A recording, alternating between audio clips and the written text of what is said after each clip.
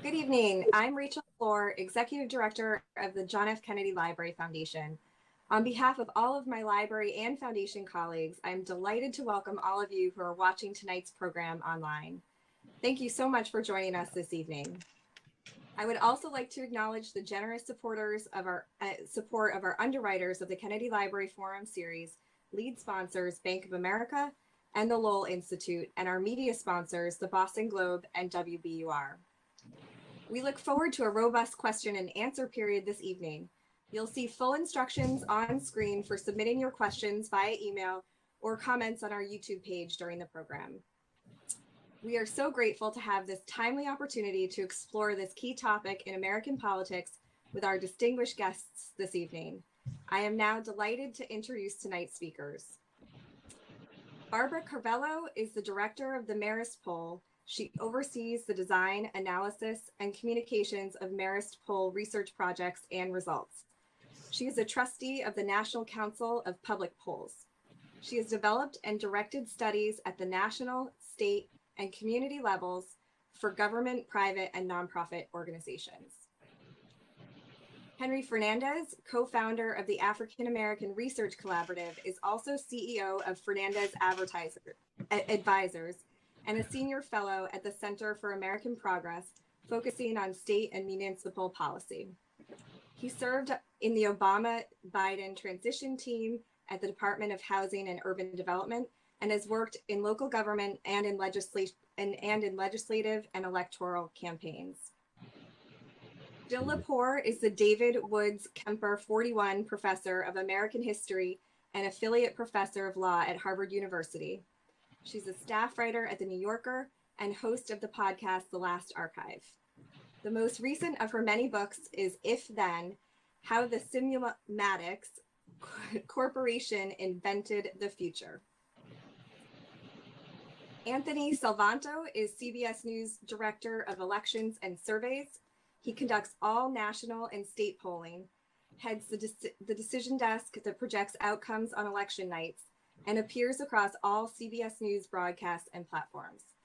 He is the author of Where Did You Get This Number? A Pollster's Guide to Making Sense of the World.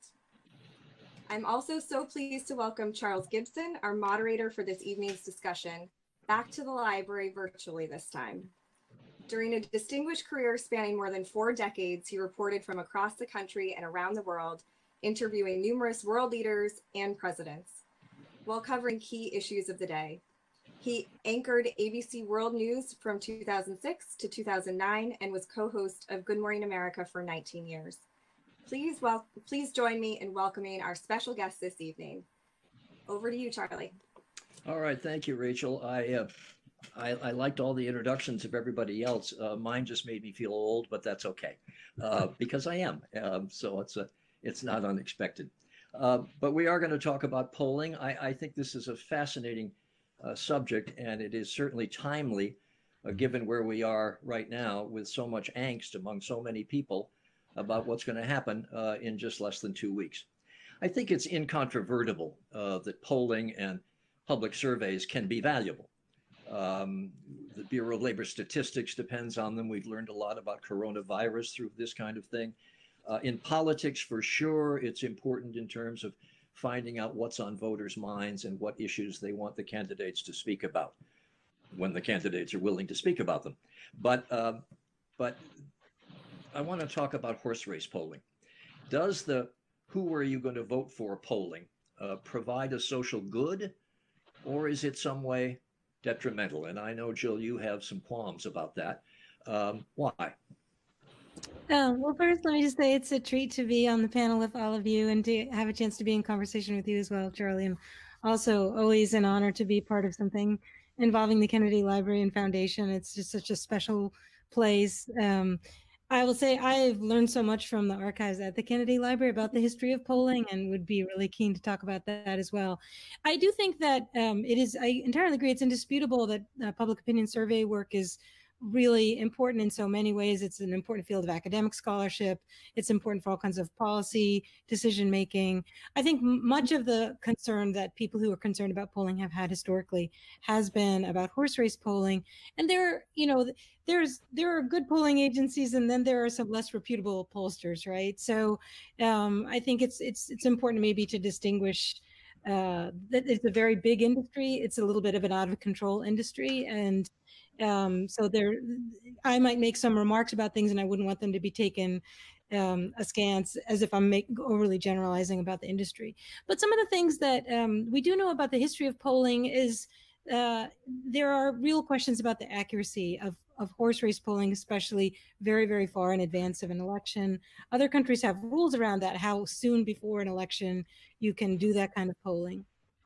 There have been ethical questions raised in the past about media organizations doing their own polling. That didn't happen until 1975, when the New York Times it was first involved in pre-election polling. And at the time, people said it's completely unethical. A news organization does not make news, it reports the news. I think that ethical question really is still with us in terms of the uncontrollability and the kind of wildness, I think, of polling, because it's driving ratings. There's not the same set of objectives that we might have in conducting that as a matter of as a public service. So Jill, if you were queen of the world, would you eliminate horse race polling, or what would you do? I don't want to be queen of the world. I do think that there have been many efforts to regulate polling over the years. Truth in Polling Acts. There have been efforts to require polling to stop a certain number of days before an election and not to begin until a certain point before an election. I think it's a conversation worth having. I think there's some really good government issues involved there.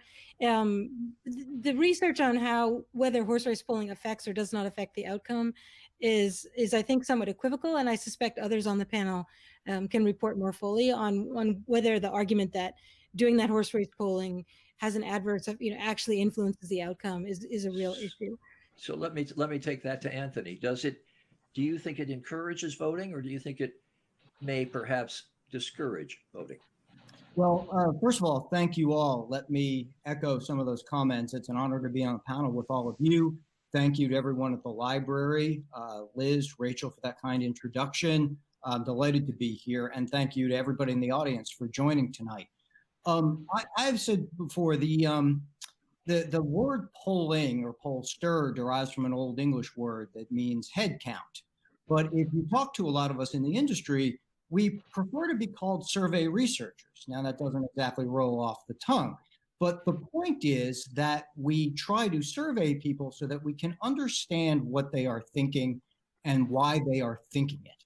And back to your question there, Charlie, about horse race polling, it is obviously something I do a great deal of, but I hardly consider it the most important thing that we do.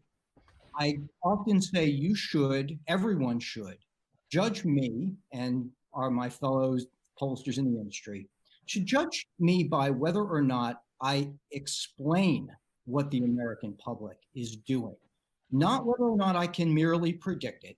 And I use that word purposely, merely predict it, because predicting things is not the same as understanding. And to the extent that we have horse race polling, where I do think it is important to know which campaigns are finding resonance with their messages or which are not, and people who follow politics want to understand that. I really urge everybody to please go a step beyond the horse race. Read the polls, read the questions that we've all tried to come up with and ask. Listen to the voices in the American public. We are in a moment right now where, to say we're divided or to say we're polarized has become obviously a bit of a cliche, but it is true. And the American public doesn't even disagree on how to solve problems. In many respects, it disagrees on what the problems even are or the extent of them. The coronavirus outbreak. But Anthony, let me come to that. Let me come to that point. As a former creature of the media, people would always complain to me, well, you're just focused too much on the horse race. And yet invariably, Barbara, when you talk to people, they will say, well, so-and-so is up 6% in the polls. And they don't usually, and they usually can cite a specific percentage, but you don't hear them say, well, 42% of us care about healthcare, 10% of us care about foreign policy, 15% care about education. I'm all for what Anthony says. And indeed, as somebody who sat in the anchor chair for years at ABC, I was always for that. But that's not what, as Anthony points out, draws the audience. It is not why people may watch Norah O'Donnell at night on his network. They want to know the horse race results. So you're kind of tied to a business model there that you may not like particularly, but that's what it is. Well, actually, I think I have a little bit different take on this. And thank you again. I'd like to echo everyone else's thoughts. It's a pleasure to be here. Thank you, Rachel, for having me. And Charlie, I've always been a big fan. But I think I have a little bit different take on this. You were the viewer. We never knew who was watching. Just to be clear, I'm a science advocate, and I'm a public polling advocate. We do our public polls, the state polls that we do with NBC News.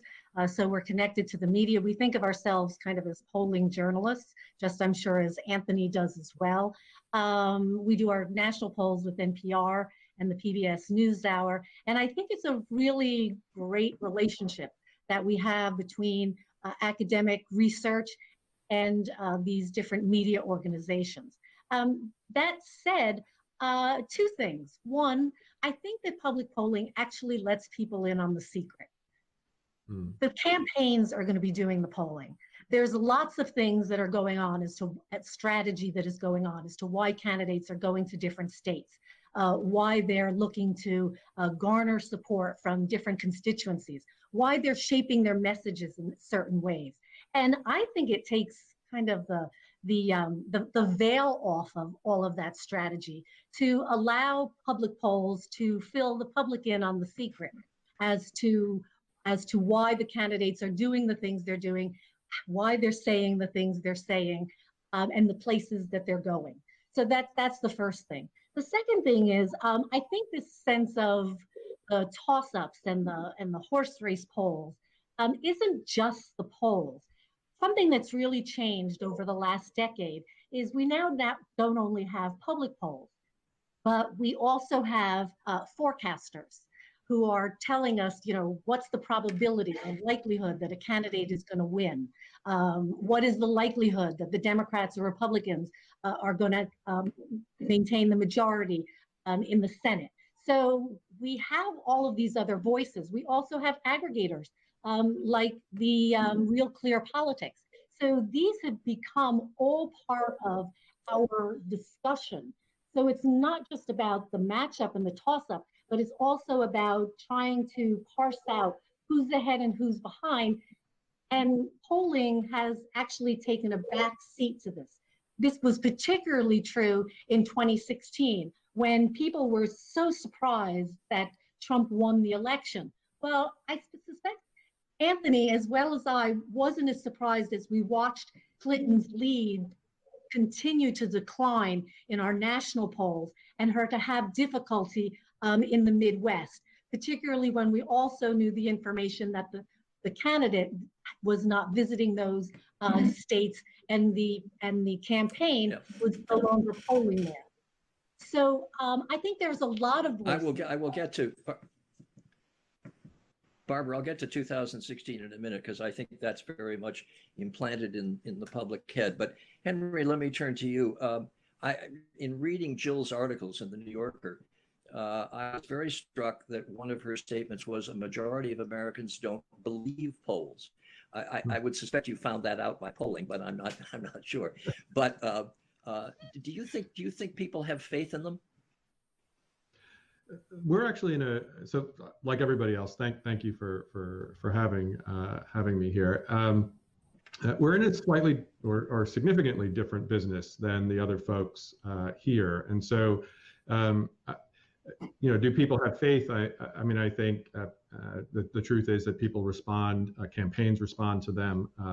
There's quite a bit of work that's done. Media responds to them, the public responds to them. So people will often say, well, I don't believe them, or I don't believe this, I don't believe that. But as I said, we're in a different business, which is that we actually got into the work at AARC, into the work of polling, because frankly, pollsters historically have not polled people of color, and particularly African Americans, very well. Very small samples of African Americans in most polls, and really kind of a sense that African Americans are only supporting one party, particularly in presidential races.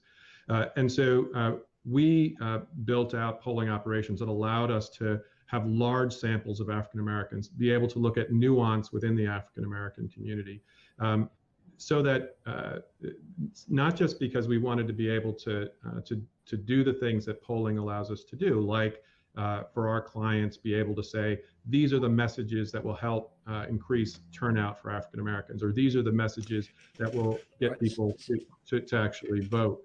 Just one last thought, because what matters here is, go ahead. Sorry, Charlie. No, I want to pick up on this point because I think it's important. And I think Jill's articles actually in the New Yorker are instructive. She writes and teaches me that in the 1930s, more than 90% of the people who might be surveyed would answer the pollster or survey researchers. Thank you, Anthony. The survey researchers' questions. I've had the benefit of advice from a friend, Molly Ann Brody at the Kaiser Foundation, who led the public opinion research group for a number of years and is very well founded in this. And Kaiser does a lot of polling on healthcare issues. But she tells me now, unlike the number that Jill quoted of 90% in the 1930s, that only 2%, just 2% of people who are polled now answer the pollsters' questions. That to me is amazing. And whether or not you can get an accurate reflection of the population as a whole from 2% answering is something that amazes me. And I will ask Barbara and Anthony about this. But Henry, what you raise is, are the underrepresented, are the African Americans, are the Latinos, are the lower economic classes in America, are they being heard in these polls? Do you think they are? Generally, no, right? I mean, and particularly not when we say not just Black people, but let's say Black women or younger, Black men under 40, right? There's a lot of messaging right now about Latino men maybe having higher levels, African American men having higher levels of support for Trump than we might anticipate when we look at older African Americans or older Latinos.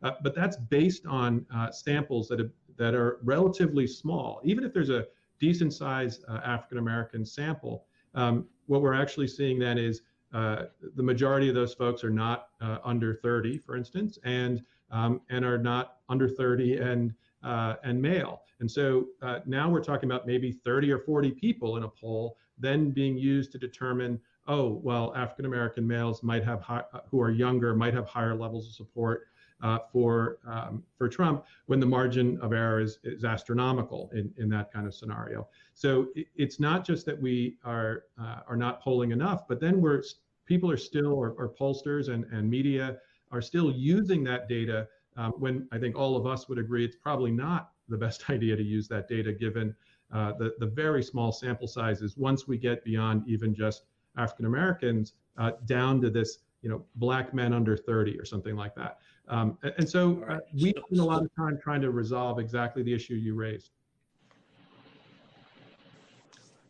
So let me take this to Anthony. Anthony, if Molly's numbers are correct, and I trust her in everything she says because she's the expert in this. If that's the small percentage that you're getting that are responding to polls, how can you get a sample that is representative both geographically, economically, in terms of education, in terms of race, in terms of gender? How can you do it with that small a number of people willing to respond to your questions? So it's a problem, and pollsters wrestle with it. And there's two ideas everybody needs to get in this. One is the idea of representation, and the other is a technical developments over recent years, which I'll explain very quickly. The idea when you do a sample is to create a microcosm of the country or of whatever you're trying to sample, a state or what have you. Now, George Gallup had an old line about tasting soup. I convert that, I update that, if you will, into using my grandmother's spaghetti sauce, because no doubt I think my grandmother was probably a better cook than George Gallup. But my grandmother would serve this spaghetti sauce and you would get a bowl of it, and you didn't need to drink the whole pot or eat the whole pot to know if it was good or not. The mechanism by which you get that sample is that the meatball you got in your bowl was like the other meatballs in the big pot. Even the grain of salt that you got was like the other grain of salt. That's the idea of representation in and how it works in a sample. Now, getting that sample from a technical standpoint, I will very quickly say, has come a long way over the last 10 or 15 years. The fact is, phone polls can still do work if they are done properly, as long as you can create that microcosm, but it takes a whole lot longer to do. You can't just do it in one night anymore, and it's very expensive. And number two is that the bulk of our polling and many polls that you see now are done by large online representative samples. There are companies that maintain millions of people on a panel, and they are selected. The pollster still does the selecting. You can't just sit there on a website and click, but the pollster does the selecting of people who are on this panel, and they spend a great deal of time maintaining and building out these panels so that they are themselves representative and pulling representative samples within that so that people can take the poll at their convenience, online, on email, on their phone, with an app, etc., which work very, very well, frankly. Ours have been, I've been very happy with our accuracy as well as some others. So the point being, and I'll end with this, the point is that the good pollsters have always gone where people are. When people were living in their houses and didn't have phones, they went door to door. When people got phones, they went on the phones. And as people now use online and everybody's online, for the most part, now they use technology to create that. And that's part of our job.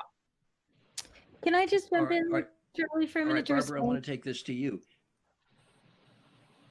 Yep. Oh, absolutely. I think Jill wanted to jump in and say something to respond perhaps to Anthony or Henry. Is that okay? Well, I'm going to turn to Jill in a minute, but I do take this as interesting. Molly tells me, for instance, that 75% of survey calls are now done to cell phones. And as we know, cell phones can gravitate all over the country, and you keep your number locally. So that makes me question whether or not geographically you've got balance. She also tells me, though, you work from voter registration lists, which does reassure me in terms of geographics. But without getting too far in the weeds, it does seem to me, Anthony's reassurances notwithstanding, that you have to ask an awful lot of people to balance, as Henry wants, for ethnic background, for economic background, for educational background, for gender, and for geographics. Well, so we actually do polling the old-fashioned way at the Marist Poll at Marist College. We do phone interviewing, landline and cell phone, as you point out, Charlie. Yes, 75% of people now have a cell phone, and we all carry it around in our pocket, which kind of actually makes things a little bit easier, believe it or not, for pollsters, because we don't have to now randomly select a person in a household. You are attached to your phone, and it's going to ring. Some of the differences, and I'm not going to minimize certainly the drop and collapse in response rate is compared to the 1930s, but in the 1930s we had completely different technologies, but we still in the polling industry count our non-response rate in the same way. So for instance, there's a whole host of phone numbers, and when we're randomly dialing numbers, and we use the soup and the stew example as well, it's not that we have to kind of have a category for everybody. We're not going to go out looking for a woman with a college degree who lives in the suburbs. Instead, because if we as scientifically stir that stew, or Anthony's grandmother's sauce, we get a very good sense of what that sauce is going to taste like by just taking a teaspoon of what it is. The drop in response rates we thought was a really big red flag. I remember, polling decades ago, and you needed to have a response rate of at least 50% in order for people to think that you had a representative sample.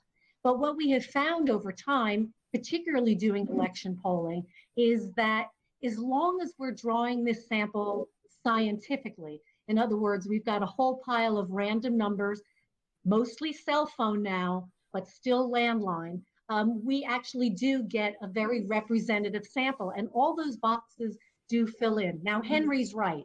We do at times undercount other groups within the population, but the more we use cell phones, the better our sample is in terms of its representativeness.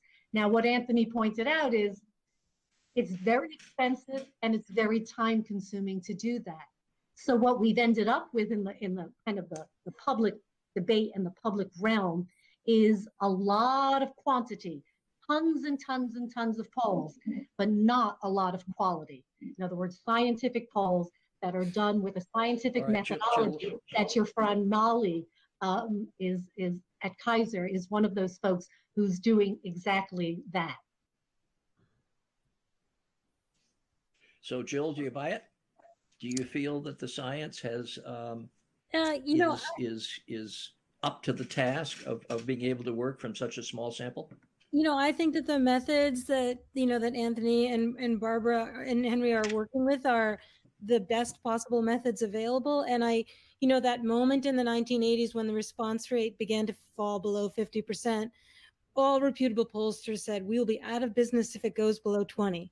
And so these new methods that involve, a lot of them involve weighting, they involve using a different kind of a sample, have done a lot to address some of those problems. Poll aggregation addresses some of those problems. I still think the problem that Henry raises has really not been solved. And we also haven't looked at just how devastating it was to American public discourse over the course of the 20th century that George Gallup, for instance, refused to poll Black people. He just didn't. He had a nationally syndicated newspaper column called America Speaks. He was very well-intentioned. He started the scientific polling industry to fight fascism. Fascism is about fascists telling people what to believe. Pollsters thought they were there to tell leaders what the people believe, like to listen. And but he was nationally syndicated, and Southern newspapers said, don't you poll Black people, we will not report that. And don't ask anybody a question about civil rights because we'll drop your column. So, what politically we think about the intransigence of the two parties throughout the 30s, 40s, 50s around civil rights, the elected officials were relying on polling data and ignoring what people were doing in the street, because then the polling data was completely whitewashing the question of race relations. And I think, however heroic what Henry is doing it's a quite difficult problem even today, because what you end up with is a very small group of people who then have to kind of count triply to represent their segment of the population. And you just get a less accurate read of that. I know Barbara and Anthony and Henry, you've brought some slides, PowerPoint slides, and I'm going to get to those. But Henry, just one very quick answer. Sure. The majority of cards that are, what do you call them, that are on temporary phones, that aren't on permanent phones, what do you call those? I'm drawing a blank. Prepaid phone cards. Okay. The majority of prepaid phone cards, basically, people in lower income groups, African Americans, Latinos, are they sampled enough, or does that really worry you? Well, I do think that, we do a lot of work to try to get to those populations, and we actually screen, we look at making sure we have enough people who are low income. We actually, one of the reasons that we use, we tend to mix phones with online, because there are different populations within the Black community who we're more likely to capture with one tool versus the other. And so I think it's really about figuring out how do you get there, and as you make that soup, if you make that gumbo, given my background, as you make that gumbo, it's really important that you keep looking at each poll, like what are we seeing, where do we feel like there might be some gaps, and really checking yourself and having others take a look. We bring in a lot of scholars from around the country to look at our data, but also how we're designing questions. African American scholars around the country to try to find the right balance. These are tough questions. I think people have given great answers. These are tough questions that I think we all struggle with all the time. All right, Barbara, I know you've got some PowerPoint slides here, and let me have you go through them, and I'll turn to Anthony and then Henry for theirs. Go ahead. Or I'll just take a couple of minutes to kind of address some of the things that I've been looking at as I've been looking at 2020 and November 3rd. A couple things. The first thing is, we look to electoral stresses often as being issue-based, and that's very true. I mean, when we look at what we've been dealing with over the past month and the context within which 2020 election is taking place, we see the economic recession, lost jobs, closing of small businesses, a lot of disruption. We see racial inequality. We see, protests. We also are dealing, front and center with coronavirus, 220,000 deaths. And certainly that is something still continuing with infections rising is front and center of this election. But there are also some underlying structural changes that we have seen as well. First of all, the proportion of people of color over the past 3 decades. And I just wanted to point this out. If you look at this graph, if you look at 1976, when what we saw was the proportion of the non-white voting population was at 10%. And even if you go to 1992, when we had the Clinton campaign, 87% of the electorate was white. And you can see very quickly how this has changed, and it is continuing to change. And that's a very significant structural change that is occurring in our democracy. And we're seeing that we're seeing those frictions and that contrast taking place and playing out in our politics. In the next slide, I also wanted to show you how something else has changed structurally in our politics. If you look at the first slide to the left on the top, 1992, it's very boring. It's very white. It's not very red or blue. And what that indicates is these are the number of counties where a presidential candidate won by 20 points or more. And in 1992, we only had 93 counties that were designated as landslide counties. In 2016, it was 1,196. And this isn't just due to redistricting. This is also a movement. This is a movement throughout the country toward urban areas. And it's really a geographic segregation that we're dealing with now.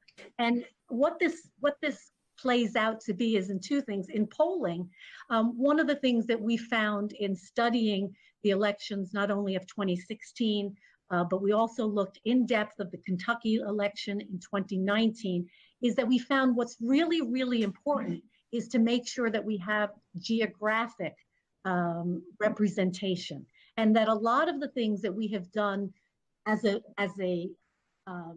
sector, as a polling kind of business, is we've tried to make things more economical, and we've tried to figure out ways to make to allow us to do things faster. And as we've done that, we've actually moved away from making polling more representative. The next slide I have is the fact that we're going to be knowing quite a bit on election night. And we have 37 states that have been carried by the same party in the last 4 elections. So we're actually probably walking into election night with 195 electoral votes for the Democrats, and plus or minus 179 electoral votes for the Republicans. And it's the 164, obviously, that we've been focusing on. And if I go to the next slide, we can see that the poll average has shown that Biden leads in most of these key states, but again, with the early vote. And remember that the polls right now are counting everyone who plans to vote, regardless of how they're voting, whether they're voting absentee in some states, voting early, or plan to vote on election day. And we've seen through polling and through public polling how that is really different depending upon whether you consider yourself a Democrat or a Republican. The Democrats voting early and the Republicans planning to vote on election day. And then on the next slide there is the Senate. And I know we'll probably get to these questions, when we open up the questions to the audience as well. But what I've seen is that 23 seats of the 35 that are up for re-election are held by Republicans. And the Senate is going to play, an enormous role. We've already seen that in the last couple of years of the Trump administration with the change in the courts. And so right now, the makeup is 53 Republican and 47 Democrat. And what we're looking at is the class of 2014 now that's up for re-election. And this included, as I mentioned, the 23 Republican seats and the 14 Democratic, which were elected during Obama's second term. But out of those 37 seats, there are 11 Senate seats that we actually can focus on watching. In the next slide, you can see that the light gray states, they don't have any elections this time. The dark gray are the toss-ups. And then you can see the light blue, which are the leaning Democratic, the darker or the solid Democratic, and then in contrast, the light red leaning Republican and Republican. And so what we see is that there is a very close contest. Biden, should Biden be, should Biden be elected, then the Democrats need to pick up 3 seats. Obviously, that changes if he is not president. If you look at the next slide, you can actually see some of the contests. A couple there that I wanted to point out. One is that the Democrats are likely to lose Alabama. So that is going to be one down for them. Doug Jones having won by a squeaker last time, but against a Republican candidate that had some difficulty with significant sexual allegations. That's likely not to happen with his opponent this time. The other one for the Democrats is Republicans have put a lot of money into the Michigan race. Right now, Biden is very strong, and we do see a very strong relationship between which presidential candidate wins a state and the Senate candidate that follows them in. Otherwise known as coattails in the old days. But Michigan is one to watch because the Republicans have a strong candidate there, and they've put a lot of dollars there as well. Some of the other ones that have gotten attention, Lindsey Graham in South Carolina, McConnell in Kentucky, and those are certainly long shots. And if you do see this blue tsunami, that's something that might happen. But those seats are long shots. But I'd be happy to talk about any of those. The last thing I just wanted to mention is that as we look to election night, less than 2 weeks from tonight, one of the things that we're going to see is North Carolina and Florida. They have traditionally had very efficient counts. Now, 2000 notwithstanding with Florida, they've come a long way in 2 decades, but they have very efficient counts. At this point, they're also counting their early vote. So those are going to be 2 states we're going to see early in the evening that are going to give us a really good sense of whether Biden is going to be strong. If he wins either of those, he's likely to declare the president. If Trump wins both of those, then all bets are off, and we're going to have a very long few weeks. We'll talk about that in a minute, although Florida, though it does report traditionally rather early, Florida obviously in 2000 took about, what was it, 3 years or whatever it was to report. Let me, They've come Anthony, a long let me way go and to have a very different system than they did 20 years ago. But if Biden carries one of those 2 states, the Trump road to 270 electoral votes becomes very problematic. Anthony, let me go through your slides as quickly as you can. Sure. If we can get to just slide 1, and forgive me, I can't see, but if you're seeing a map, are you seeing a map that looks like the U.S. has battleground tracker on it? Are we seeing that? We will in a second, I think. Yes, go ahead. So this is me trying for president if they want the next 4 years to. No, let's I think put this up. May be backwards, but this is calm and exciting. Okay, well, look, if you're seeing that one, then let me. Now we've got the map. Now we've got the map. Anthony. Okay, now we've got it. All right. So here's the lay of the land, the way we see it. I don't have a mute button, by the way, so I. Go ahead. The map is up. Wait, put it aside. I'll talk to it. So look, here's the lay of the land, the way we see it, and I really want to echo a little bit of what was said earlier about explaining things, not just predicting them. When we put up this map and we do our battleground tracker, we have an estimate for every single one of the 50 states. We have interviewed people in all of them, our models, which if we want to go into the weeds, I can explain, but we have models and we have polls from all of them.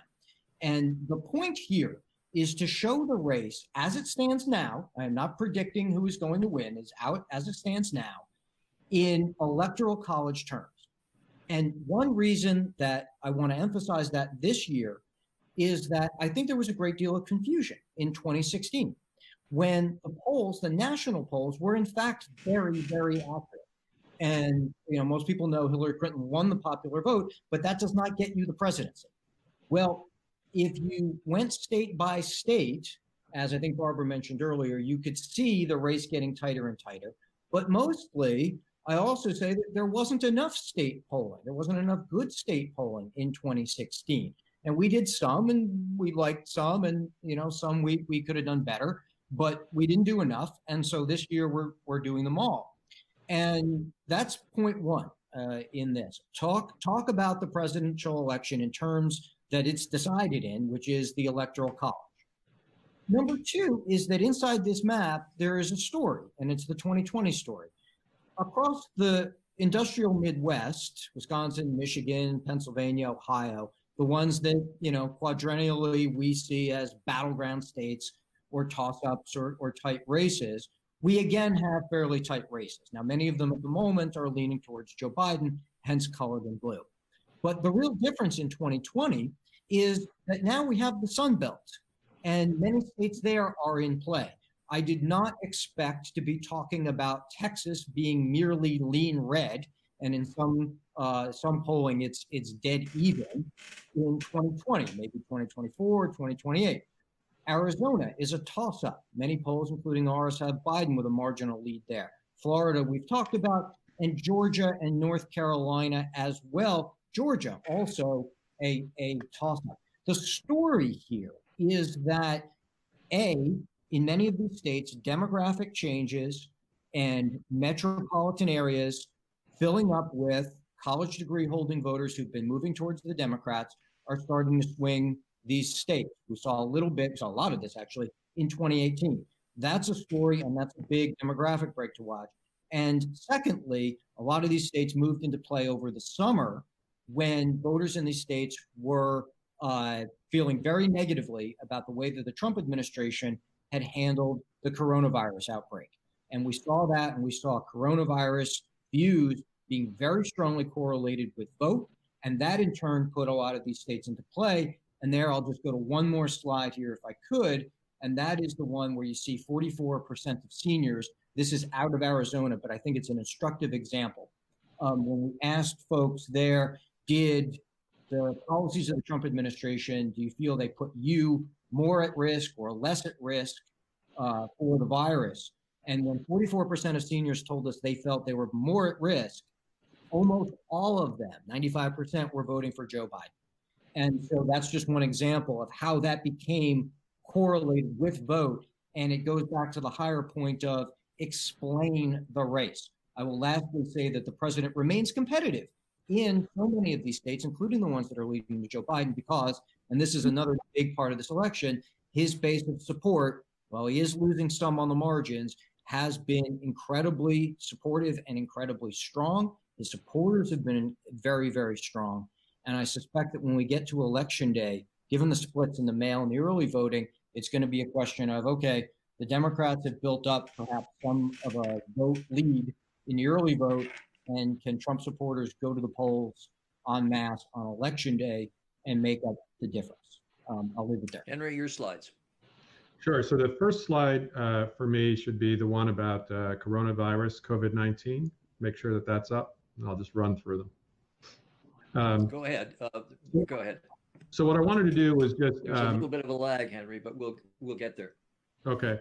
I'm going to use word clouds for a couple slides here, just to talk about the two biggest issues that are driving African Americans to the polls this election. Because I think there's incredible. I'm using word clouds because I think they show emotion. And basically, in a word cloud, we're asking for a 1 or 2 word answer, and then the respondent tells us how they feel about something.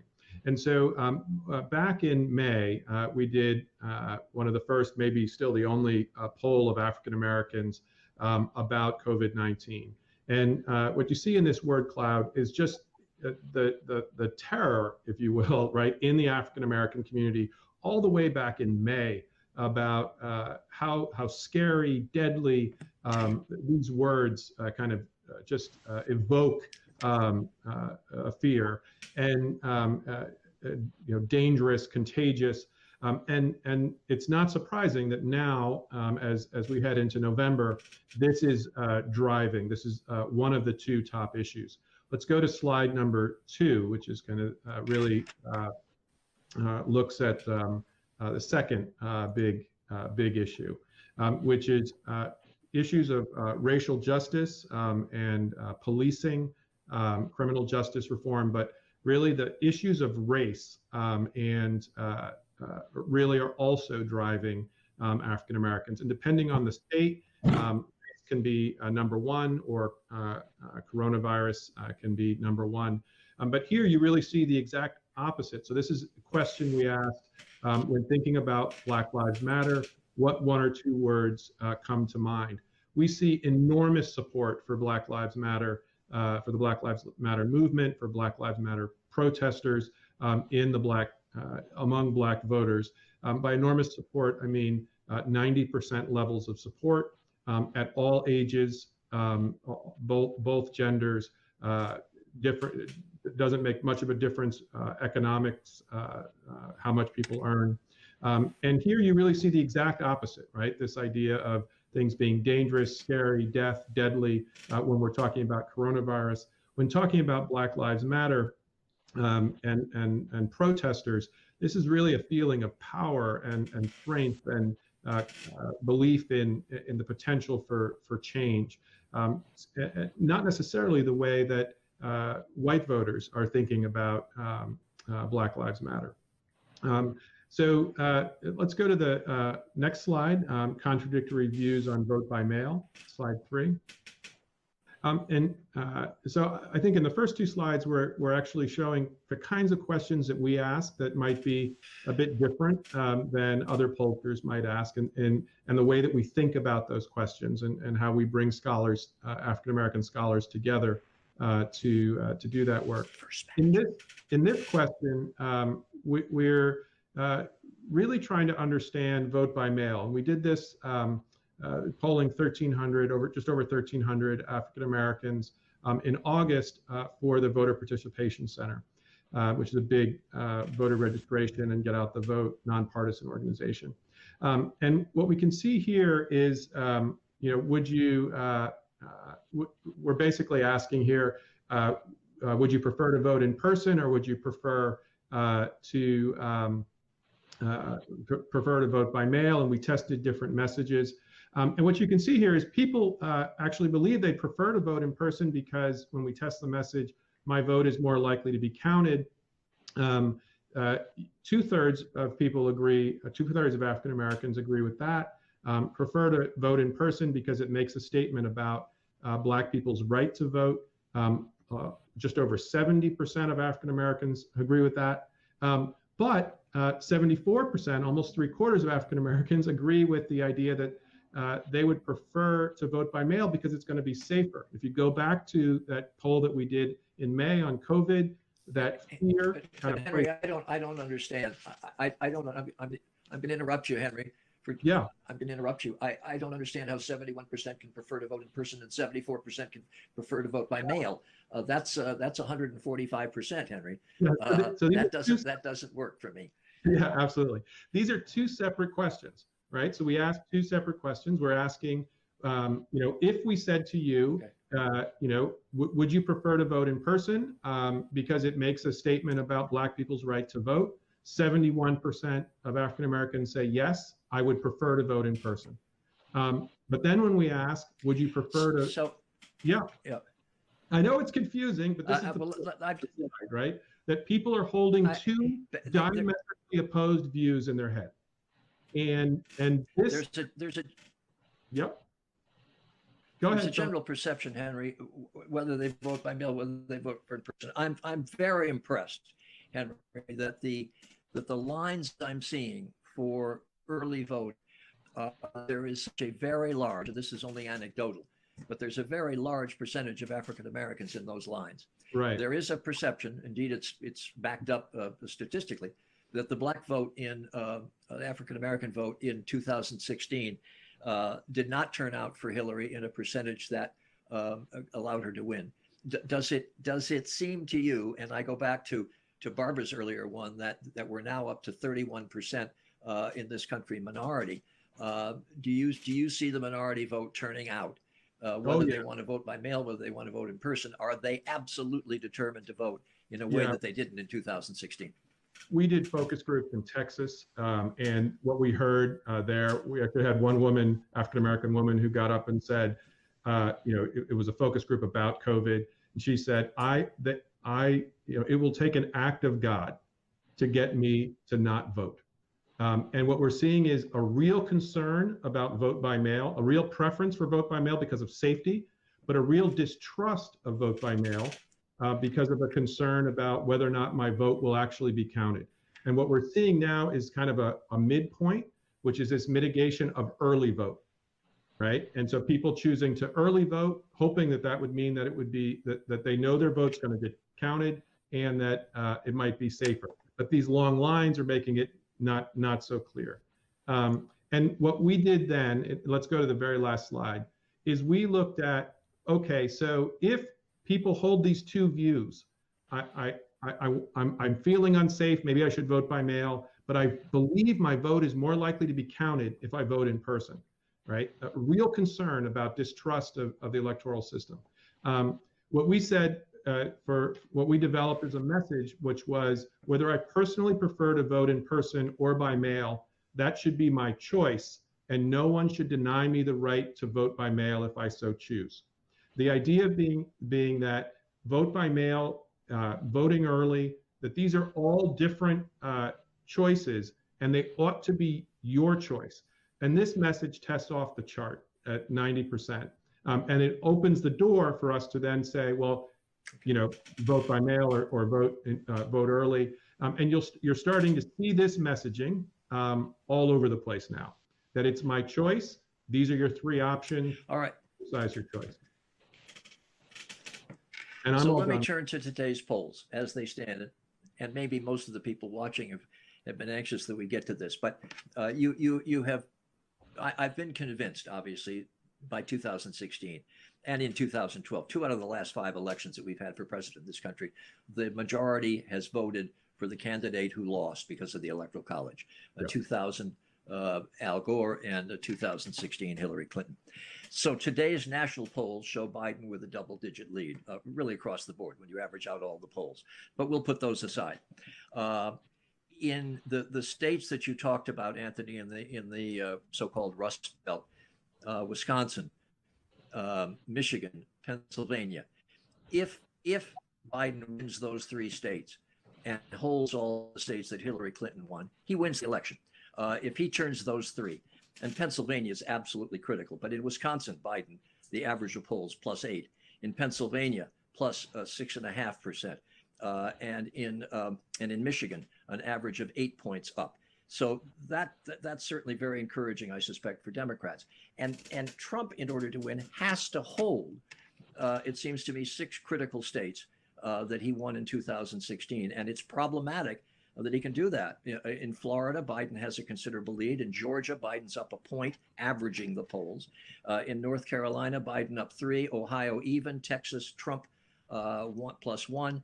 Throw in Arizona, which is a bit of an outlier, and Biden is up 4. So let me get just a very quick answer, because I want to get to the audience questions from each of you. Do you believe those? Do you think those are accurate now, given what we've talked about in terms of what happened in 2016, the changes in methodology, the low number of people who respond to polls? Do you think those are accurate? Anthony?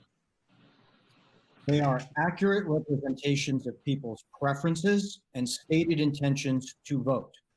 They are the uncertainty in this election, and there is uncertainty in this election, involves balloting and turnout. Now, it always involves turnout to some degree, but in this case, where we have so many millions of people who are converting the way that they do things, they're converting over to mail, they're voting early for the first time, etc. That introduces a procedural uncertainty that polls may or may not be equipped to handle very well.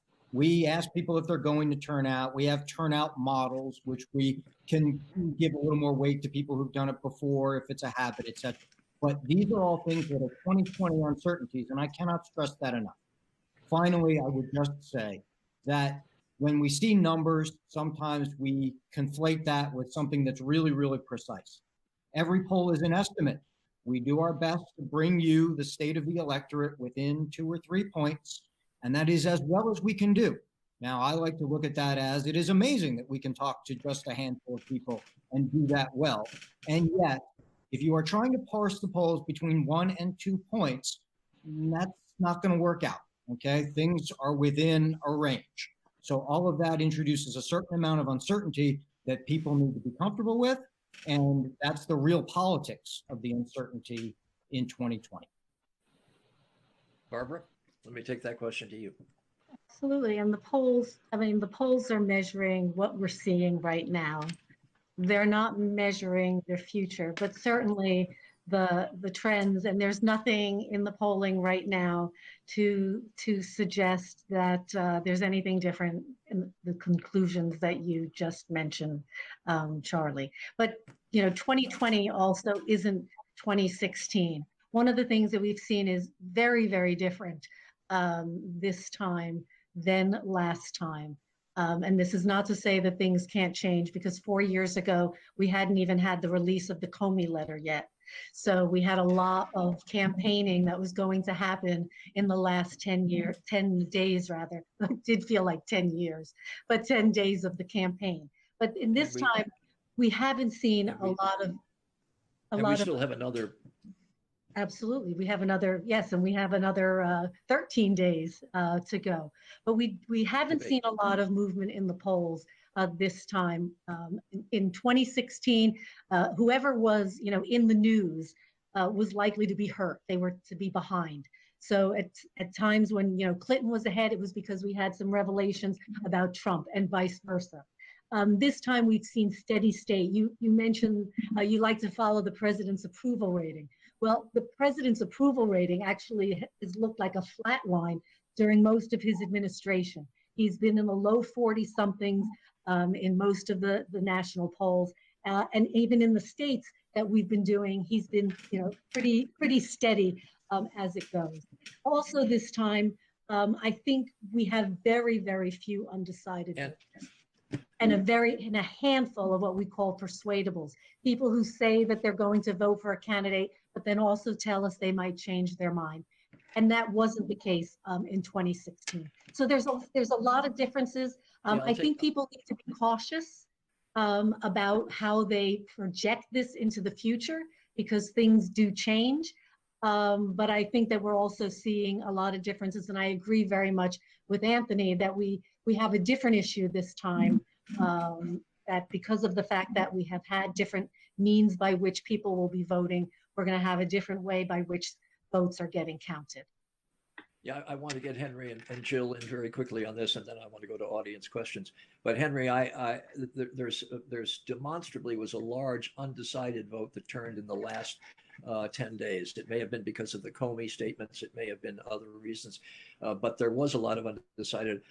Particularly in the African American communities, I haven't seen anything budge, and indeed in other polls, I haven't seen much budge. I think, and this is just a personal impression, I think people have made up their minds at this point, and you're not going to get much change. But do you sense that there's any undecided vote out there that could be significant?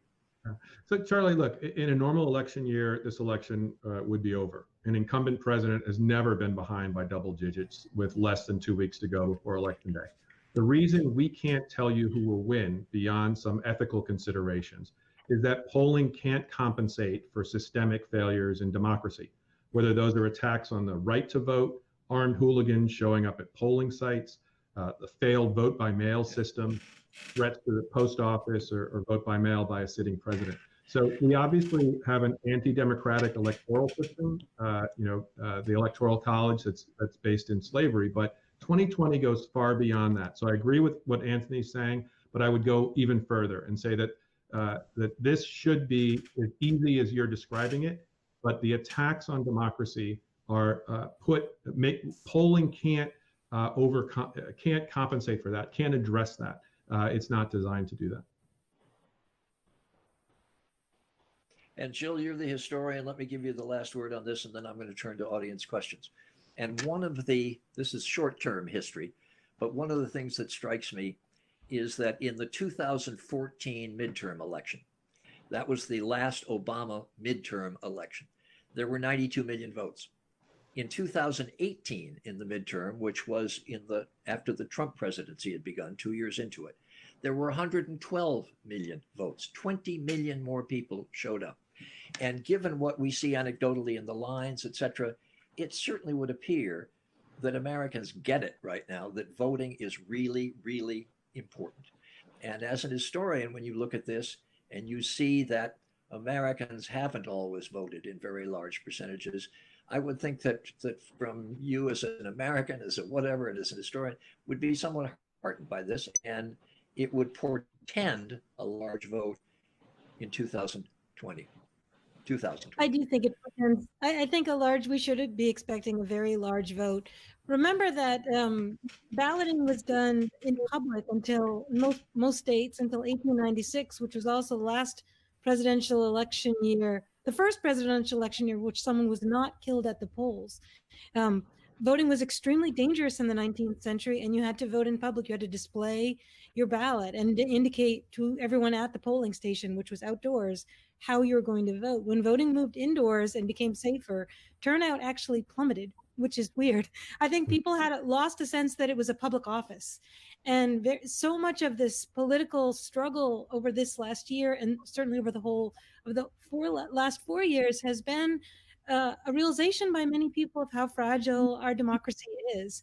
And so I do think that voters, those people who are lining up for early voting, have a sense that this is an essential act of citizenship. This isn't like, will I go and buy a new shampoo today? That this is a public office that we have an obligation to conduct. And that we have I think that the preference is so interesting in Henry's data to conduct it in public because it is a public office, right? Like we would rather go get the brownies at the elementary school and chat with the school children who are lining up at the door at our precinct place and have that sense of occasion.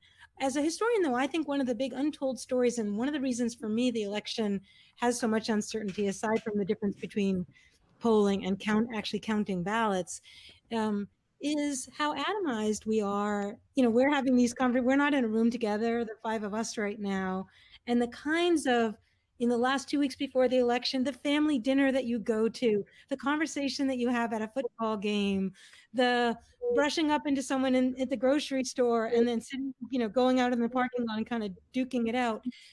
The kinds of shifts that people have as citizens by encountering one another in communities, the church session that you go to that really makes you think differently about your moral obligation to your community that week. It might change your vote.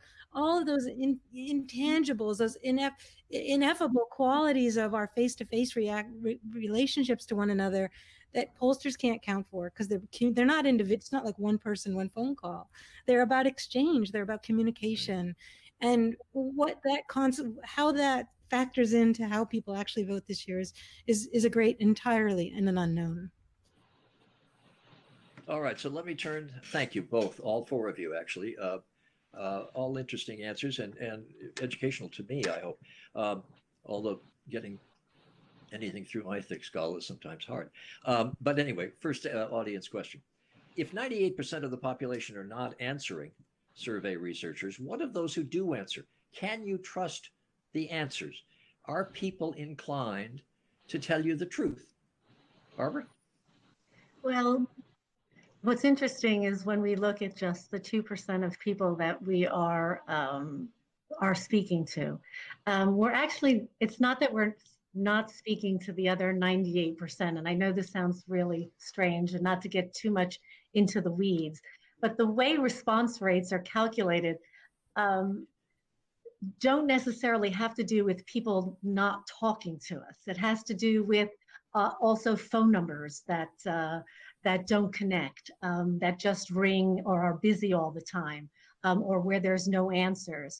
So there's a whole host of things that happen after we dial a random number that goes into what our response rate is.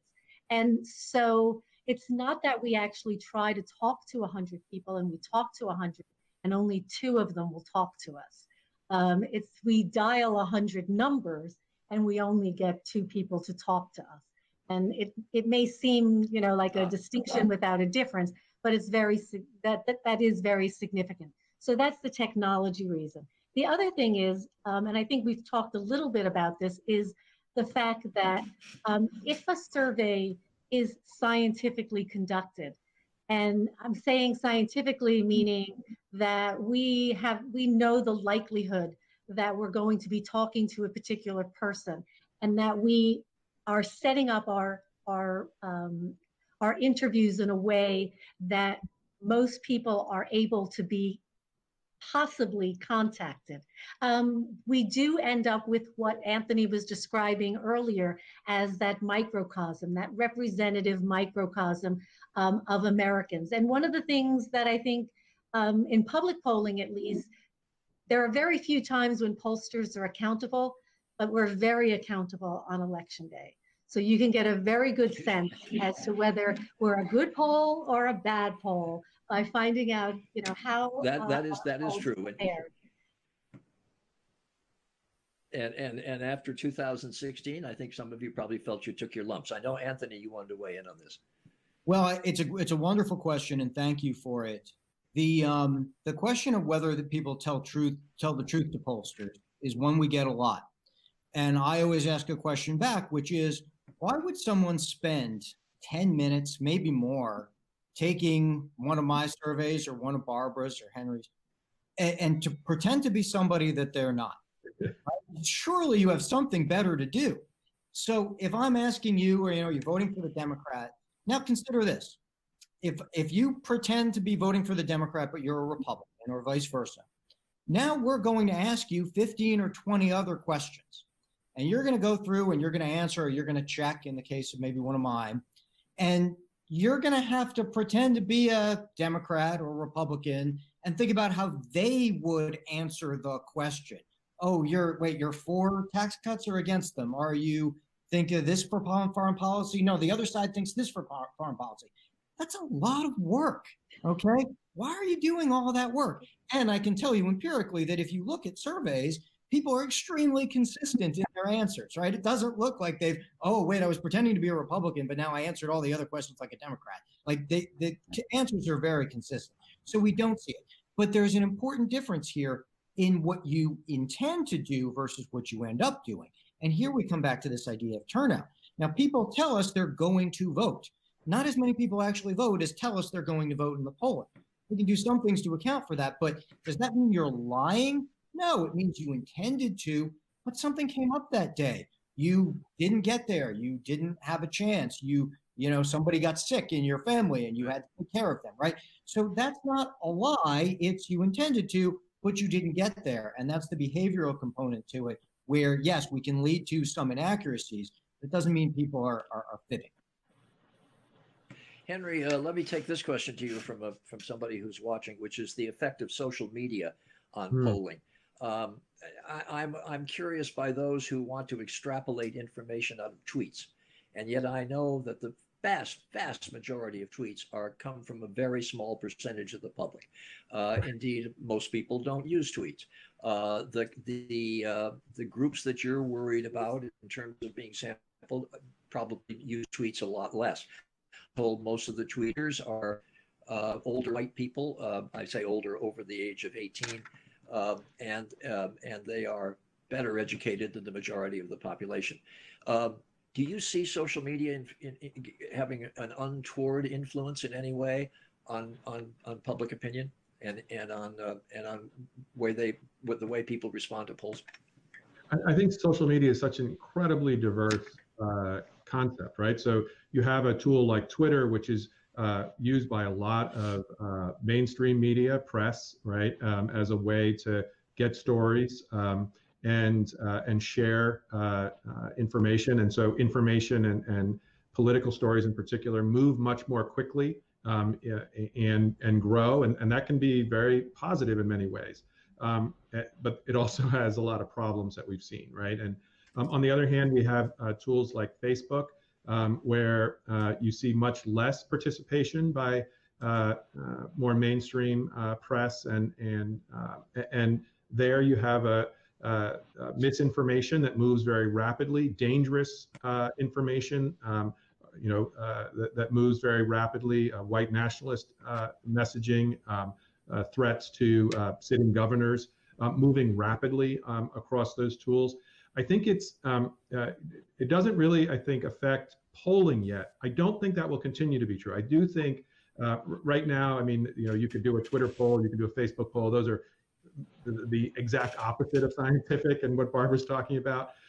But I do think there are interesting models that are emerging. There's a group, Push Black, that we work with that has 5 million folks that they can communicate with through Facebook Messenger.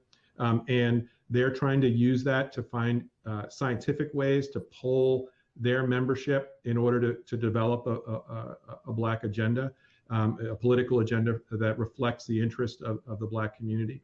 And a sample size that big, you could actually start to do some of that, especially if you weighted it to the census. So I think it's not there yet, right? So a little different question than what they're asking. I don't know that it influences our work at all right now, but I think social media will continue to change. There'll be new products that come out, new platforms. And I think we all have to kind of keep looking at those and looking for opportunities to use them. I think certainly all of us now use them to get the word out about the research we've done and use them to be part of the public narrative. Jill Lepore, I asked this question somewhat reluctantly, because I believe, as a television guy, in relatively short answers. But it was a question I wanted to ask you, and it came from a viewer, so I'm delighted to bring it up, which is to speak a little bit about the role of Simulmatics, the corporation that you found in Kennedy's campaign, and how that has evolved subsequently. You've written 300 pages on this, and so it's difficult to ask you to boil it down, but give me some sense of, because this has evolved in an increasingly sophisticated ability to try to target voters and to get a sense of what they're thinking, and it worries me a little bit.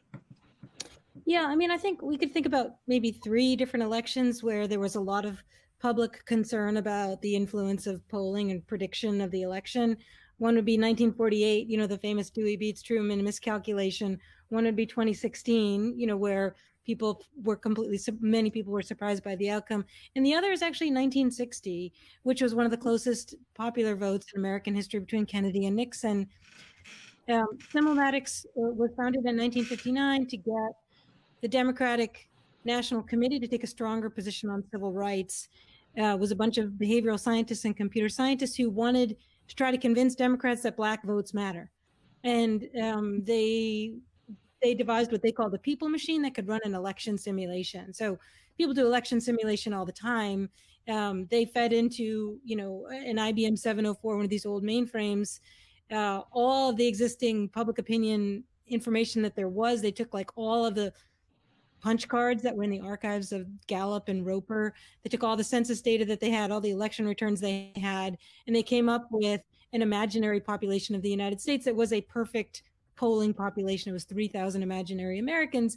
And then they said they could run endless simulations on this population, including narrowing it down, dividing the electorate into voter types and narrowing it down so that they could run a simulation that said, if Kennedy took a stronger position on civil rights, how would Black voters change? Would they change their vote and move from the Republican Party because Blacks had voted for Eisenhower in 52 and 54? So it's a. And I've often wondered about this, because if politicians are simply looking at numbers in that kind of simulation of people, and they say, okay, if we take this position, it's going to be get me X number of votes, and if I take that position, I'll lose votes. So I worry sometimes that the people that we vote for, who are supposed to be leaders, become followers, because they're merely reflecting what the Simulmatics groups found is the opinion of this model America that they've created. Well, that's the big critique of campaign polling, which is we haven't been talking about this evening. We've been talking about public polling and media polling and public opinion survey research, but campaigns run this kind of polling all the time. And I interviewed a lot of people who do this work a few years ago. And I said, if you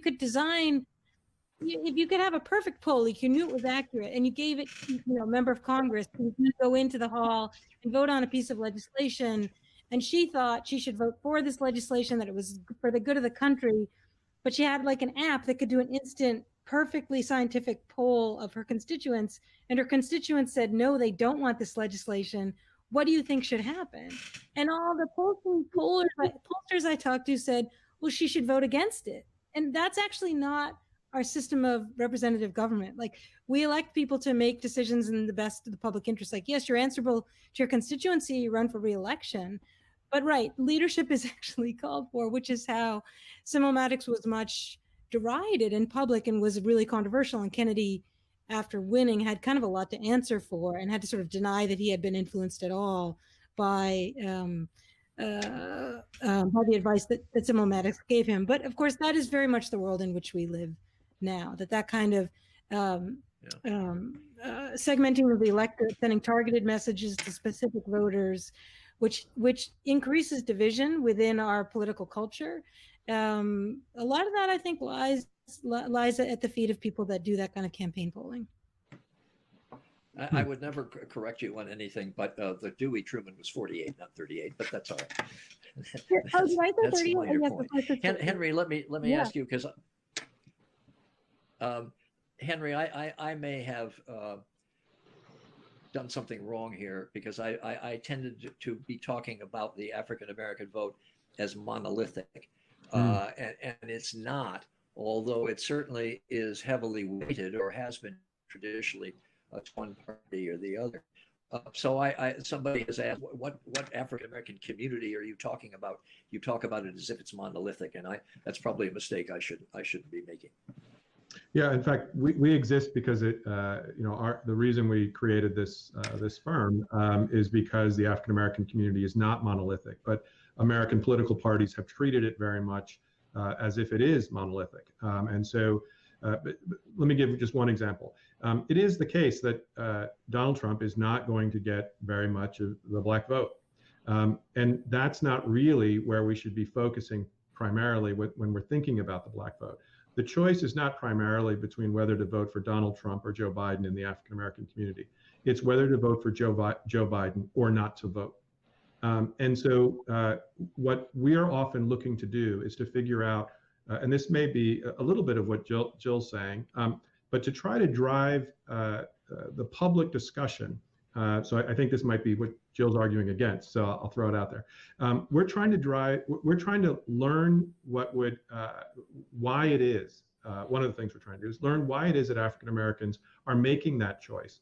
And then trying to get the public discussion to reflect the issues that actually matter to African Americans, so that they'll be fully engaged and excited to vote.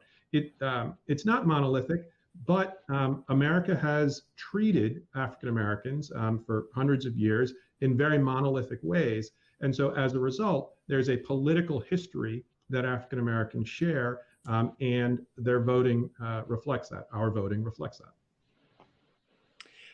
One other question, which is an interesting one. The number of COVID cases are increasing. We may be in the second wave, third wave. I don't know which wave we're talking about anymore. But there's no question that in so many states, the COVID cases are going up. A, do you think it's going to affect the vote? And B, is it reflected in what we're seeing in survey research, or do you think it could surprise us in terms of whatever effect it might have one way or the other? Anthony? Yes, it is. It's already affecting the vote. One of the things we see very strongly is a correlation between people who are themselves worried about being exposed, about getting the virus, and people who are voting, in this case, against the incumbent, for Joe Biden. And that is putting a number of states into play. I think I alluded to this earlier, and it has moved a substantial number of votes. And we see in state after state, when asked, who do you think would do better on handling this, Biden comes out ahead, and that, in fact, is correlated with support for him. But one thing I would add, and this is an important tool of polling as well, is that we often see disagreements in the country about the extent of the outbreak. We saw earlier this summer Democrats tending to feel that the number of cases and even fatalities, unfortunately, was underreported, that there were more than being reported, and Republicans in turn feeling that the number being reported was an overstatement. And I point to that example a lot because it underpins this thing I mentioned earlier, where part of politics and part of a campaign is debating, in a healthy democracy, you debate about how to solve problems. But what the polling is also showing us is that Americans have very different views of even what the problems are, or even the extent of them.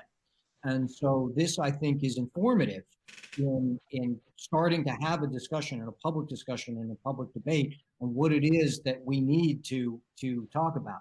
Jill, I think, mentioned that the conversations and the dinner tables, et cetera, which, may be in shorter supply this year, unfortunately. And that's part of the public sphere is debating all of this. And the polling shows us big discrepancies or big differences like that. Barbara, let me ask you a sort of an existential question for all of you, or particularly for you and Anthony, which came from a viewer. If we didn't have polling at all, if you guys weren't in this business, and so many hundreds of others who are as well, do you think it'd be any different? Do you think you'd have a different result in elections, or do you think polls have a significant effect on how people vote? I think I kind of described myself as a science advocate, and I do think that as pollsters, survey researchers, people who are measuring opinion, I think we can have an impact at different points in the process. I think there's a very significant impact that we have during the primary seasons. Very often, if a candidate is not doing well in the polls, they have difficulty raising money. They have difficulty getting on the debate stage. I mean, we've seen quite a number of candidates in the primaries these last two cycles, and trying to figure out who ends up on the debate stage. We've ended up with different tiers, tier 1 and tier 2. And I think that in that sense, I think polls do a terrible disservice, and they shouldn't be part of that process. But that said, I think if we think of all the numbers and the way we perceive how people look at different issues, I think Donald Trump is someone who really doesn't fit that mold, someone who doesn't really fit the mold of a candidate that is strategizing, based on what the majority thinks. I think if he had taken a majority stance in a couple of very significant issues, I think we would have seen a different re-election effort.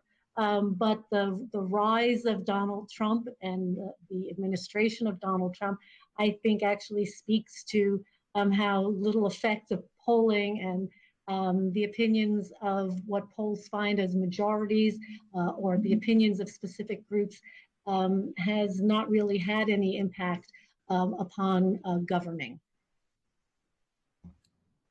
Was it? All right, I've got 5 minutes, and I want to get 1 minute from you, and then we'll wrap it up. 1 minute, as if you were on the debate stage now between the candidates. Is this election going to make any difference? That's what worries me. We are so deeply divided as a society. Our views are so widely divergent, and the ability for civil discourse in this country. When we meet friends who may disagree with us politically, we're always reluctant to get into political discussions because they can become heated. And my question is, no matter who wins this election, is it going to, do you see anything in the polling that would lead you to believe that things will be different in terms of the national division that exists after this election is over? Henry, I'll start with you. I think if Donald Trump is reelected, no, there won't be. And I think, the very fundamental issues of democracy are on the ballot. I do think there's a lot of positive that we see in polling. I'll point quickly to two things. One is people actually care about many of the same issues and issues that matter to Black folks and the solutions that the majority of Black folks want around, say, things like criminal justice reform are not generally particularly unpopular with whites or with Latinos or with Asian Americans, right? That the big issues, healthcare costs, for instance, are issues that Americans share, and many of the solutions are broadly popular. Same thing for citizenship for DACA young people. And I think the other thing I would say that I think is really positive is that if it wasn't for polling, then we would just get to hear what elites, including all of us, think is important. And we wouldn't, it would just be, what do you think this election is about, Bob and Judy? And that's what would be happening, around the table at CNN. And nobody would be able to kind of correct that and say, well, no, that's not really what people are really focused on. And we know this because of the polling that's been done, by Marist. So that actually helps, I think. We've talked a lot about what might be wrong with polling. Polling helps democracy, I think, in some key ways. All right. Thank you, Henry. I appreciate your participation tonight. Jill, you have 1 minute, uninterrupted. Yes, we've been very good at no one needed to be muted by the host. I agree with much of what Henry said, although I do think there are some quite insidious effects of polling. I think the way that it emphasizes individual choice as opposed to our commitment to a public good, it kind of relies on a model of a political system that we don't have. And it has driven us towards a hyper-individualized political culture. What we need is a culture of community and of comedy and of polity. So I would urge viewers to take a look at the website for More in Common, which is a public opinion survey organization that specifically undertakes to investigate what it is that Americans do share by way of values and political preferences. Some of their research is just fantastic, and it calls into question a lot of the sort of instincts of major polling organizations, which I think has the effect in many cases of overemphasizing divisions, the way questions are asked. And More in Common is just really committed to the idea of, what if we empirically look at this question differently? So I also just want to end by thanking everybody. It's been really fun. I've learned so much about this election from all of you. So thanks so much. And thank you, Jill. And Anthony, you, a minute. Is anything going to be different in terms of a national consensus, if one can possibly exist after this election? Well, if there is going to be more conversation and more constructive dialogue in the public sphere, I would argue that starts with understanding not just what you feel passionate about or think, but understanding what your neighbor feels passionate about or thinks. And I would argue that there is a role for polling, or for folks who want to read a well-done survey, to inform that. And possibly, maybe this is a bit, pie in the sky, but possibly to inform that conversation that people can have and promote that understanding. And the last thing I would say is that one of the great honors of doing this job and privileges of doing this job is that you get to hear the opinions of so many people, and you come to understand that there is, in fact, so much that Americans have in common, and that many of us feel the same way about the same many things. The political discourse is often weighted towards those who have the loudest voices or the most enthusiasm, and that's all well and good for them. But there are a great many Americans that share a great many things in common, and you learn that from polling too. And Barbara, the last word is yours. Well, I would certainly concur with what Anthony has just said. From the polling we do, from the focus groups that we do, we see a lot of people willing to tell us and take the time and tell us, how they feel, what they think. And Anthony's absolutely right. We all have much more in common than our politics does suggest. And I think that part of that is leadership. And I am hopeful that what we will see on November 3rd is a movement, regardless actually of who wins the presidency, because there may be changes in the Senate as well. But I think that every American who is standing online for hours and hours and hours and taking the time to follow the polls and to follow the issues and to make their voices heard is something that we should really all take to heart and be very optimistic about. And so I would also like to thank for having me, and definitely an interesting discussion, which I'm sure we could go on and on for hours. We could indeed, and I thank all four of you for joining us. The Kennedy Library discussions are always interesting. As one of my political directors said over and over and over when I was at ABC, the only poll that really matters is the one that comes on election day. And that is indeed true. And I saw a wonderful quote that was sent to me again by Molly Ann Brody that came from Ariel Edwards-Levy, who is the, I gather, the polling director or political director at HuffPost. Polls are nowhere useless nor perfect. But if you treat them as though they're going to be perfect, then they will become useless. I thank all four of you for being with us. I sign off. All the best to all of you. And I think your admonitions at the end are very important. People need to vote.